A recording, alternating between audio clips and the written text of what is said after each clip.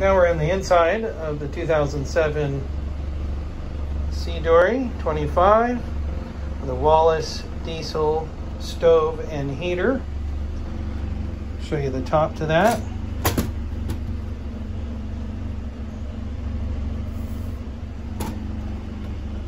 Storage underneath.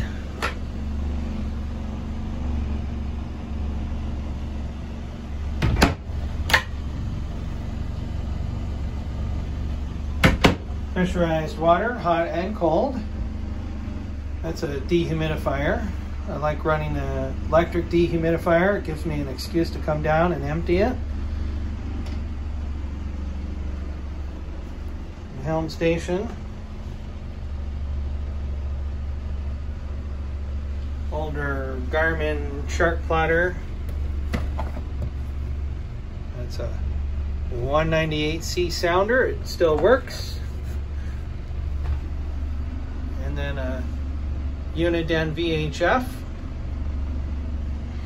And we do have a canvas cover exterior for the forward windshield. It's actually going to be right here. And we'll show you the dinette.